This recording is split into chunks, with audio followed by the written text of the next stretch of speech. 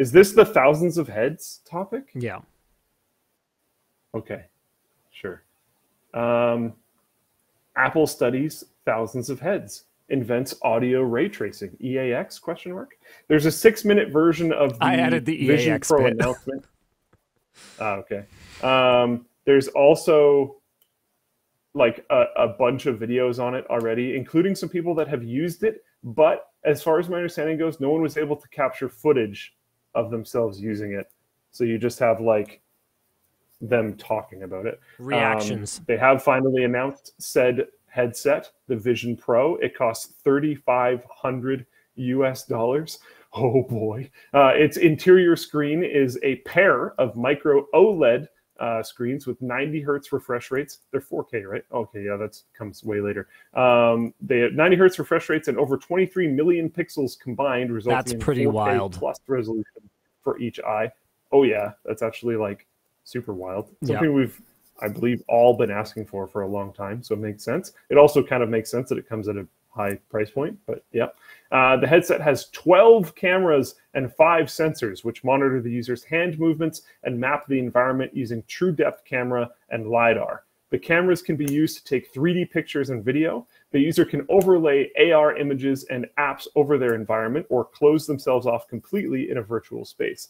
The audio system also uses that 3D map to create spatial audio, what Apple calls audio ray tracing. I will be very interested to see how completely you can actually isolate yourself. It doesn't look to be sealed particularly well.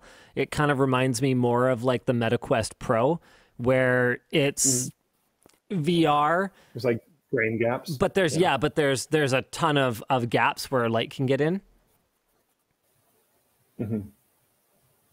Yeah, definitely. The Vision Pro can be controlled with eye motion, which from what I've heard, it's actually surprisingly good.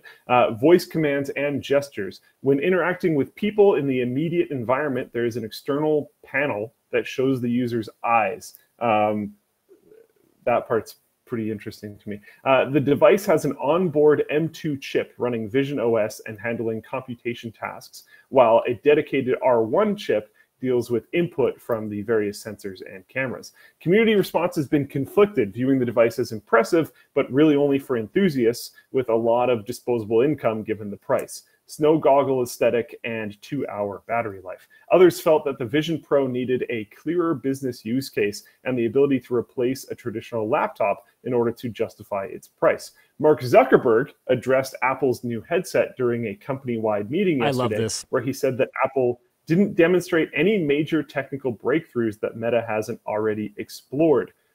In quotes, there's a real philosophical difference in terms of how we're approaching this. In quotes again, our vision for the metaverse is fundamentally social. It's about people interacting in new ways and feeling closer in new ways. Our device is also about being active and doing things. By contrast, every demo they showed was a person sitting on a couch by themselves, which I don't think is actually true. No, they did have the one demo where someone walks up to someone who's in a Vision Pro and they start talking. So we see the eyes feature. Yeah, the sentiment is fair. It didn't show like a huge range of scenarios. No, it didn't. It mostly showed sitting and enjoying personal entertainment. I have a lot of questions about Vision Pro. Are we ready to start the discussion portion of this? First of all, I gotta say, I love the tech. They've gone 90 hertz, which is fine, probably good enough, but my God, the resolution of these displays. I'm so excited to put one of these on. Like, there's no way to slice it other than that 23 million pixels is a lot of friggin' pixels. And at that kind of density, I actually do wonder, could I use a virtual desktop? However, there are a lot of things about this that feel very developer kit, 2 hours of battery life. I can't even necessarily watch a movie on the plane without being plugged in. Yeah, 2 hours of battery life is pretty rough. It has that external battery pack, though. I wonder if there's any amount of onboard battery? Like, I wonder if you could hot swap those battery packs. That's a good question. It's one I had that I haven't seen answered yet. So if there's like a super capacitor on board or something, honestly, I doubt it. Like, I really doubt it. What I would you'd have to like shut down to swap. Is that battery pack? I know it's tethered, but is it tethered just for weight, and that cable is like hard plugged in, or do you know if you can unplug from the battery pack to swap them out? That's a good question. What I suspect is that it's you can plug the battery in while the headset. Okay, external battery pack from what I've seen, you can plug the battery in while the headset is plugged in. There's USB-C on the battery pack. So yeah, it looks like swapping the battery pack is going to be pretty much a non-issue. Yeah, so that's good. Yeah, it's good. It's also good that feels like a bit of a cheat. Plug straight in because. Yeah, but in your scenario that you just described, watching a movie on a plane, that does mean you can do it now. For your entire flight, you could have this thing running. It's magnetic to the headset. Oh, why did they have to go proprietary for the connection? I mean, I love magnetic connections. I really do. But this is just another opportunity for Apple to collect licensing fees on third-party accessories. And I feel like for a product that's $3,500 already, that's pretty rough. What are your thoughts on the price point? I don't know. I expected them to kind of loss lead on it. I expected it to be affordable, like a consumer-priced dev kit. And instead, I just don't really understand what I was looking at during the presentation. It's priced like a professional VR or AR product. Like, a lot of people don't realize this, but HoloLens, for example, is in use. It's a real product that is really deployed in real workplaces. Like I saw like the military and stuff too. Yeah, like I saw it when I was at Intel's fab. I could perform maintenance on chip fab machinery with a HoloLens, with someone just coaching me and with guides that will just show up in augmented reality, and like I can do it. It'll be like, yeah, go get this, pick up this screwdriver. It looks exactly like this. Okay, pull out this tray, do this. Like it's kind of cool, and serious investments are being made into deploying this technology. But the difference is that while HoloLens is also expensive, just like the Vision Pro, HoloLens is marketed for professional applications, whereas Apple came out with this professionally priced product, this enterprise-priced product, and then wouldn't shut up about consumer applications for it. Is it enterprise price though? $3,500. Because like, yeah. Oh, okay, hold on, wait. For the VR industry right now, yes, but if you compare it to Apple products, I don't know. If you look at the displays that it has, if you look at the chips that are in it, I don't know. I mean, the HoloLens 2 is literally launched at $3,500. So it doesn't matter what hardware's in it. I see your point. The hardware, sure, it's got a computer in it. And at the price of an Apple computer, fine. If you look at exactly. Yes. But that doesn't change the fact that that's not a consumer electronics price point. Like, it doesn't matter what's in it. The HoloLens could have really great hardware in it that justifies the price, but that doesn't change the fact that it is not a consumer price. Like, the average Joe buys an Xbox. Are MacBooks not consumer products? Yes and no. I mean, the MacBook Air is, but the MacBook Air starts at $1,200 or whatever. It doesn't start at $3,500. Yeah, but like, I think Apple's whole thing is like selling to people who think they're pros, right? Like I don't know. I don't necessarily disagree. Sure, but I also don't necessarily think that it's a misstep. Like, this feels very Apple to me. But what use case did they show that hasn't had an... and okay, I know what your counterpoint is going to be. Apple doesn't invent anything. They refine, blah, blah, blah, blah, blah. But But what use case did they show that we haven't had an opportunity for people to say, oh yeah, I'm interested in that? Like I was reminded watching it of this company Vuzix. We used to carry their personal cinema glasses back when I was at NCIX. And I don't know if they're smart glasses or whatever. Like I don't even know what their product stack is now, but they're basically just little no, they're not that. Oh, look, it's Google Glass. Okay, do they just have... Okay, well, I don't even know if they have these ones anymore, but they're basically just like a little personal theater that you just... Yeah, they don't seem to have them anymore. But you just sit and flip it down, and it used lenses and built-in displays, and you could watch movies on a 150-inch display from the comfort of your airline seat. Vuzix apparently doesn't even make that anymore because nobody cared. So what is it that Apple is going to be adding with motion control? And man, I gotta really wonder about voice control. Just with how bad voice control is for everything, and with how far behind the curve Siri is, am I going to want to voice control anything? I do have some faith that Apple could do gesture control well, but I have serious doubts, pun intended, about what their capabilities are in terms of voice control. And so I'm sitting here going, what are these use cases that will be unlocked for me?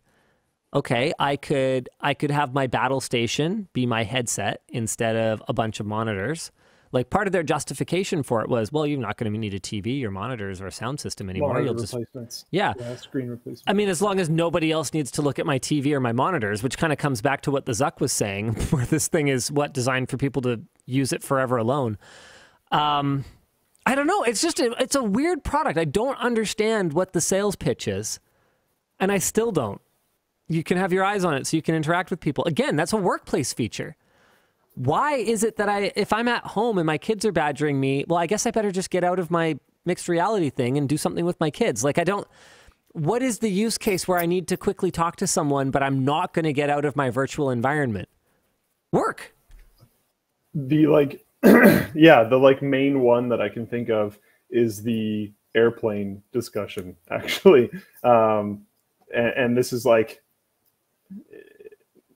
not going to sell to a ton of people with just this argument. But it's like, oh, you're sitting on an airplane and the stewardess comes by to give you a snack, and they address you, and you can you have that weird graphic on the screen because you don't have pass through, and then you look up at them and your eyes show up on the screen. And you can talk to them. Okay. Mark has tried it, said web surfing is good. Here's my problem with that. It's the same reason that I don't own a tablet. Web surfing on a tablet is objectively better than on a phone. It's just a bigger screen. You can see more, you can read more. Consumption of content on a tablet, it helps a lot, right? But I have to go get it.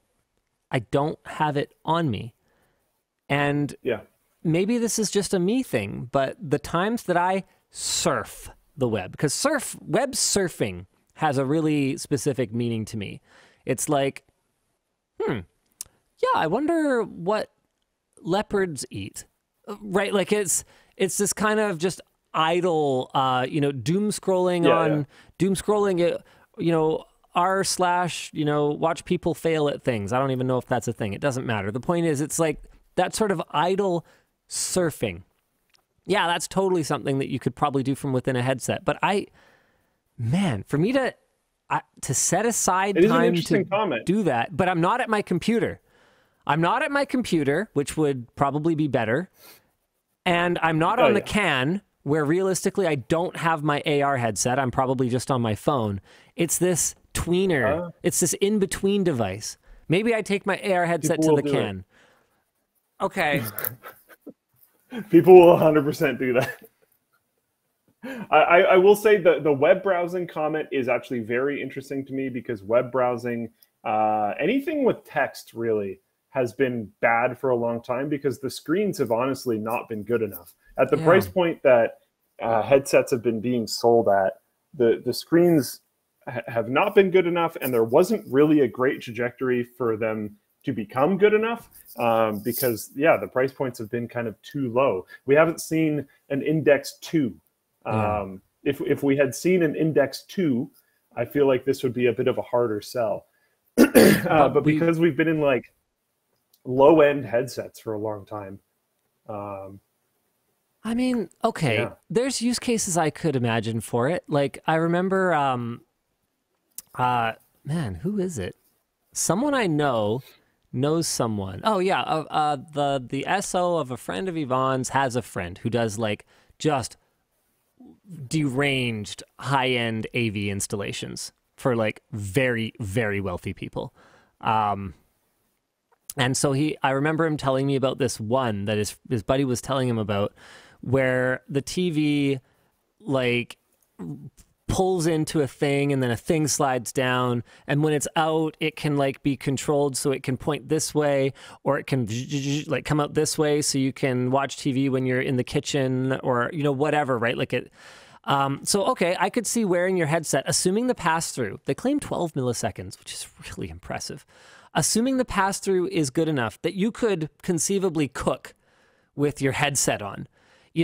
If your TV show dynamically positioned itself somewhere where it was in the corner of your eye but not interfering with what you're doing, and with eye tracking, with machine learning, they could conceivably do something like that. And if someone comes into the room, it automatically makes sure that you can hear them so you don't trip over your kids or whatever else. Like I could see something like that being a valid use case for this thing. Entertainment while I'm cooking. The battery life sucks. Every other sort of category defining product that I can think of from Apple takes off when it boasts all-day battery life. MacBook, all-day battery life. iPhone, all-day battery life. AirPods, as long as you put them in the case a couple times, all-day battery life. Apple Watch, all-day battery life. If it doesn't last all day, it doesn't exist. And that's another big problem for me, right? Is not only is it this tweener product that I have to go get when I want to use, but I have to manage charging it. Oh, I hate managing charging things. Anything that runs out of battery before I'm done with it for the day just kind of automatically sucks. Am I off base here, though? I think partially. But the reason why I think partially... So yeah, if it doesn't last all day, it's kind of dead. I agree. But a lot of the use cases that they're trying to sell this one on are like normie stuff, productivity, creativity, those types of things, right? A lot of situations where you could just be plugged in. Yeah, someone in the chat saying just plugged into your desk. I can't imagine using it to walk around. I absolutely can. But what I think, well, a lot of what they're saying is you can get rid of your monitors, right? So I think their use case is literally that. No, I can't get rid of my monitor as long as it has a 2-hour battery. I'm still going to need my monitor. I might not need 5 of them. Plugged in. Yeah, but then I'm tethered to my desk again. What year is it? You're tethered to your desk for a while. It doesn't mean permanently. Like you could literally, especially using pass-through, you could literally get up and like go get a water and go to the washroom and come back and not take it off, because you just unplug, have your battery bank with you, go do your things, come back, plug back in. I mean, by that I'm not logic, saying it's like, why do I need Bluetooth headphones then? I'll just unplug my wired headphones, go get something, and then come back and plug it in. Well, what I'm saying is that this is being, it is completely different. What this is being marketed as is a screen replacement, a monitor replacement. You're not carrying your monitors around outside. The replacement is not the same thing. We did take. I'm wearing wired AirPod things right now. You just destroyed everyone's ears touching the microphone. By the way. Oh, I apologize. Sorry. I actually thought I was on my laptop mic, but I guess not. These are things that we carried around all over the place. Yeah, we did. Having it without the wire makes a ton of sense. The use case that they're trying to replace, or the main one that they seem to be targeting, is not walking around outside. So I don't think comparing it to AirPods is fair. No, but it's being tethered again. I don't want to be always tethered either. I agree. Yeah. Because you have the tugging cord and you have all this other super annoying stuff. And I don't. Yeah. To be clear, I'm not saying it's doomed or anything like that. I'm not hating on this thing. I haven't tried it personally yet. You know, and I told you guys, like, I can think of use cases for this that are consumer use cases. I feel like it's one of those products where the price is enterprise, the marketing is average consumer, the real use case is pro/enthusiast, somewhere in between. Yeah, somewhere in between, and everybody's going to have to kind of get aligned on this at some point, and it doesn't feel like we're there. And no, this is not the same as an electric car. Someone said this coming from the guy with the electric car. I don't take it on road trips. It's horses for courses, right? And I'm just trying to figure out what course this horse is for. And I don't think Apple seems to know. That's my main issue. Yes. And I think if they knew, I agree with that.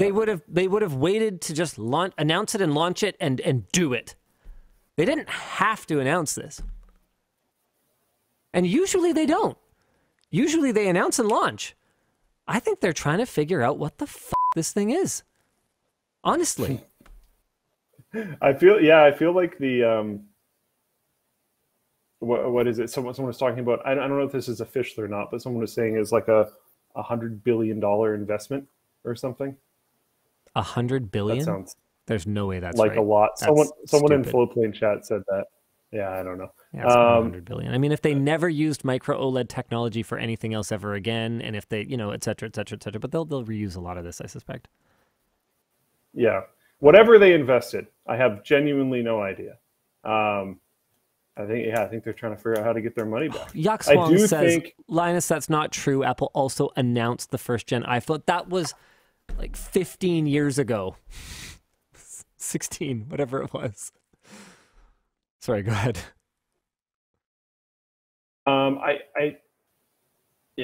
think they're just trying to poop it out. It was referenced.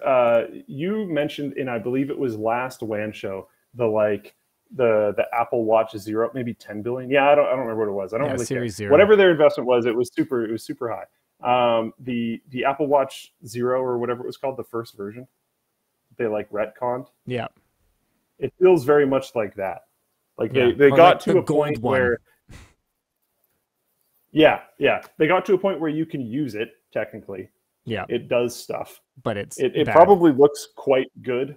Like the screens probably look great. Yeah. The eye pass through is something that Palmer Luckey was talking about years ago. I think like 2 or 3 years ago, talking about how that was probably going to be the future.